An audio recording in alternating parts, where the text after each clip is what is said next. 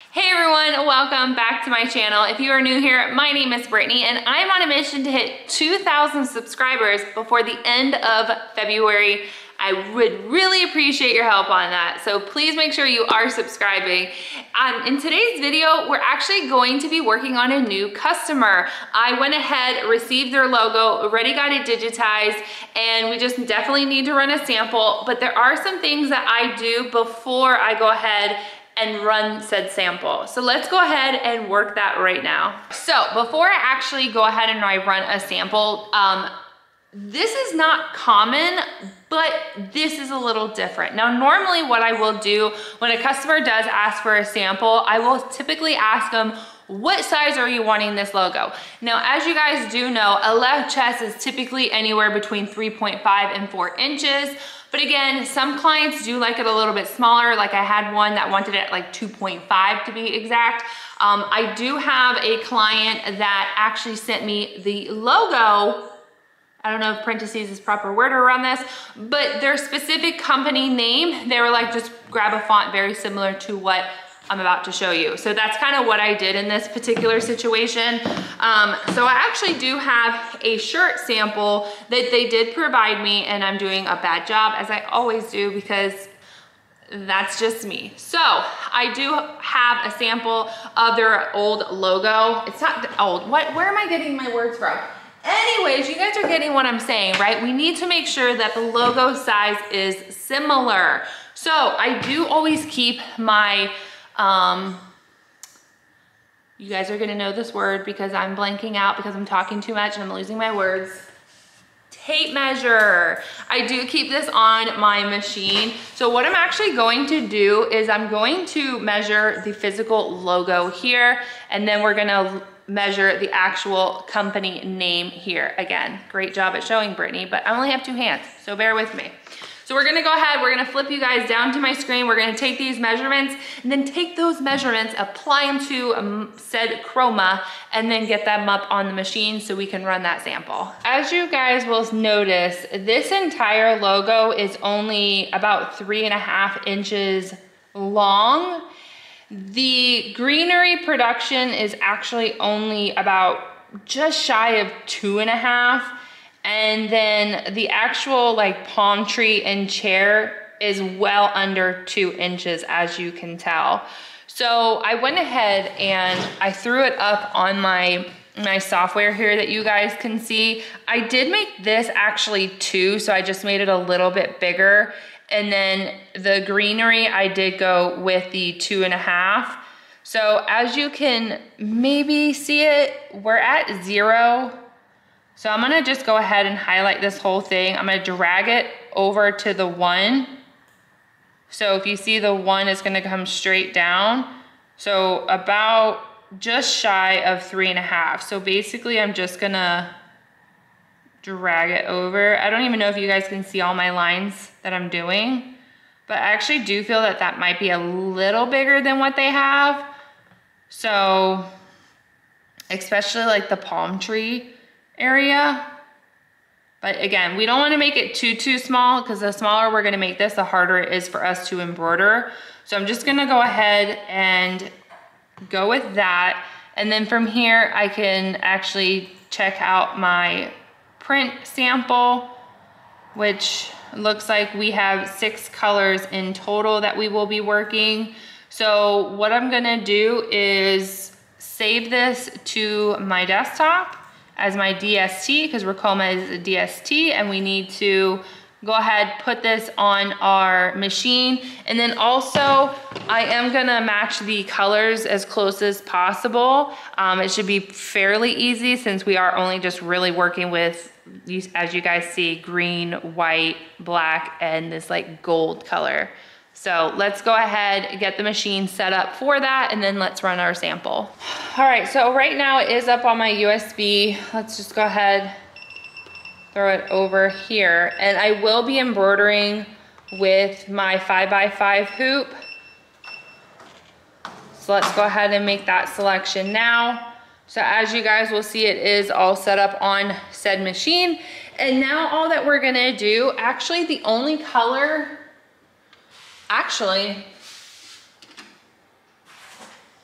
Every color is already up on my machine here. So all that I'm gonna do is just go ahead and schedule it in the machine now and run that first sample. All right, so what I'm actually going to do is keep the image up here just so I can see it as a reference. I do also have my laptop with my cheat sheet. So it looks like our first color is going to be white, followed by black. Then we have green, which is 14. Then we have the back of the chair, which is back to white, outline, which is black. The GP is green. Oh, cool. They did the, when I have it in the system, actually it's gonna jump GP. Oh no, I need that a different color. Crap, I need to redo all this, guys. See? Look at that. So all that I'm gonna do is change this to a different color in my software. Okay, now we have to resave and re-add that image. Okay, so what's going on over here is I am resaving it. Put in my flash drive.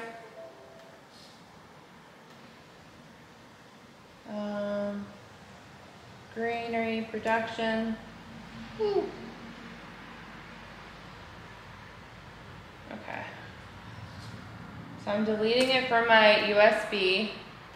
I've already saved the correct version on my desktop, and then I just dragged it back into my USB. So let's safely remove. Oh, also we need to pull it up again with our print preview. So we have our cheat sheet in front of us. There we go. I don't know about you guys, but I have to look at the USB hole in order to do that. Okay. So let's go back up to colors. We are back to white, black, green, white, black, green, and then the gold. I was just gonna use that gold, so my gold, my 2.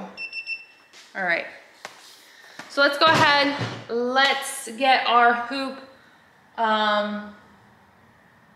loaded up so we can run that sample. It's only 4,588 stitches, so it is quite small. My only concern, I guess, if you're gonna ask me, is I actually do feel that the GP probably needs to be the smaller weight thread as well as a smaller needle. And now that I'm saying that out loud, I'm just gonna do it. I don't recall if I talked about it, but I did pick up this box from Amazon. If you guys know where I can get the, I think this is 60 weight, pretty sure this is 60 weight thread, but with bigger like spindles, please let your girl know.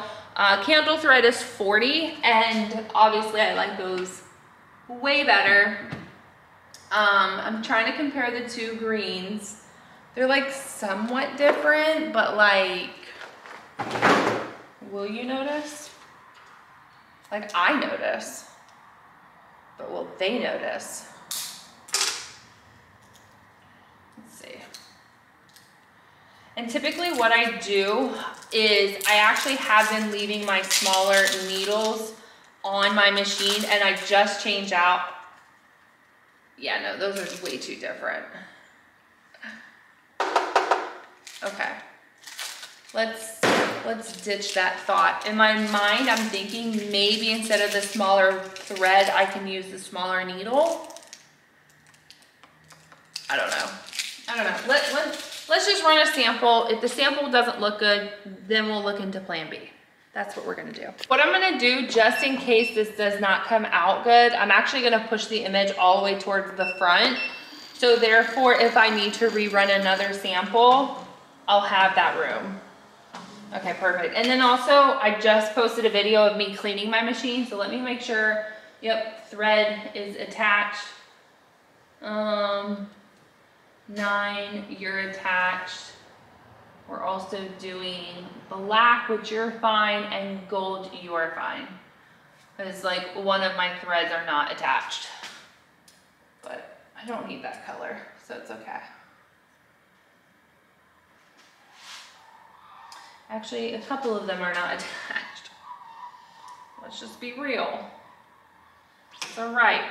All right, so a couple things I do want to mention. It is still embroidering the sample, but I did notice that my digitizer actually had the like little basket, the same exact color as the greenery, and this is actually supposed to be gold, so I had to go in my software and change it.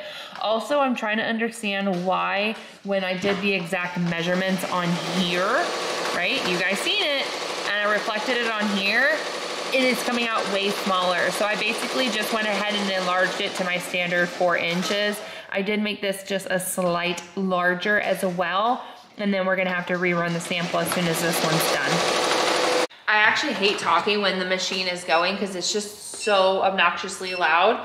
And I did go ahead and stop it just mid-production because there's absolutely no need to continue embroidering when I already know the outcome. What the heck is going on here? Okay, I'll have to rethread this. I don't know what just happened, but basically, I'm not liking the size. Obviously, I did notice that the basket is not the right color, so we need to correct that. Just noticing things like on my machine as I'm staring at it, even though I'm not even using that color. It's all right. Okay. Anyways, yeah, so I just went ahead, I stopped the production just because absolutely no need. I've deleted it from the machine.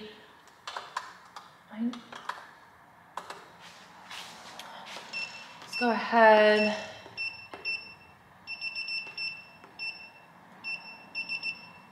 All right. So all that is done. I just need to schedule. There's a squirrel running around in the tree out there, but it is so loud.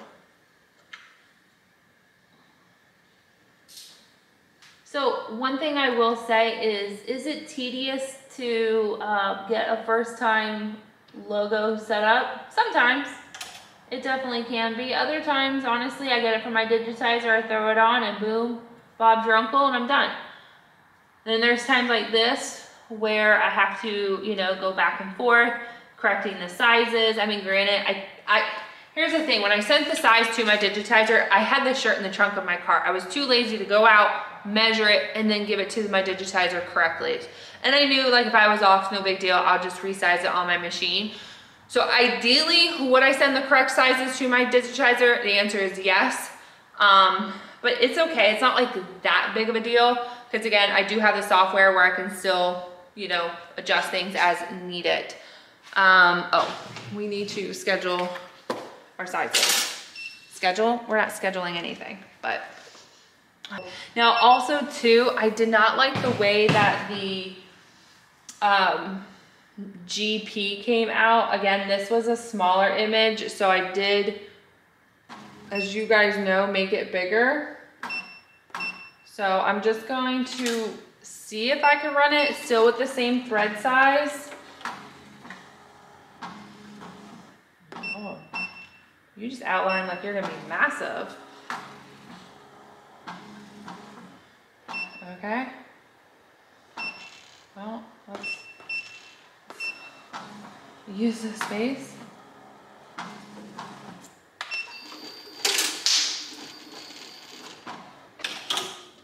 So clearly we have a lot of cleanup to do, but the GP is not as bad as I was actually projecting. Let me just do a little cleanup for you guys just because this looks ridiculous. And I don't know why my gold particularly is leaving so many pigtails or tails. I don't know what they call it, but Alrighty. So here we go. This was the first one. And as you guys can see, like, where's the initials? Missing. Totally tiny. Actually, this is off-centered. So look at that. And then in here, we went ahead and made the chair bigger. We had the pot match the greenery. So that is now the same. So let's look at this side by side. Here they are side by side. You can, oh, you can't even see it. You can definitely tell that their chair is thicker than my chair. Greenery obviously is a different font altogether.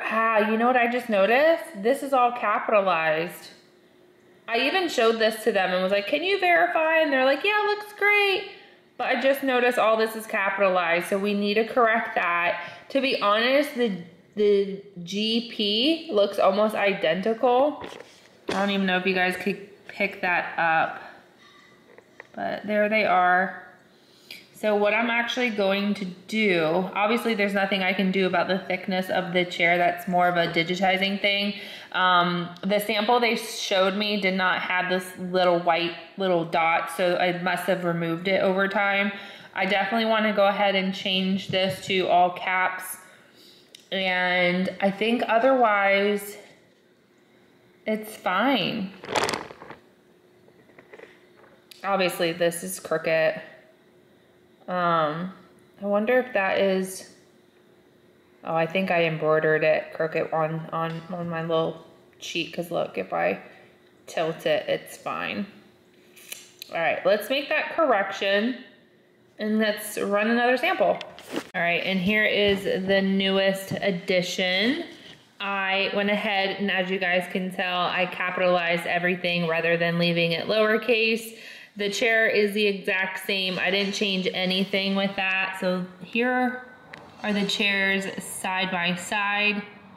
So not too shabby. Like I said, these are showing definitely more crisp versus this is looking a little bit more like jagged, but there's nothing I can do about it. As well as the GP, they look almost the same.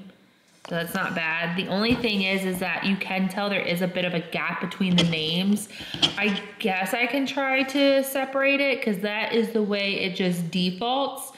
And this font is actually through Chroma directly. So that's just kind of them side by side again, as you guys can see. So now at this point, we can go ahead and actually run production on the t-shirts now that we got everything set up and organized.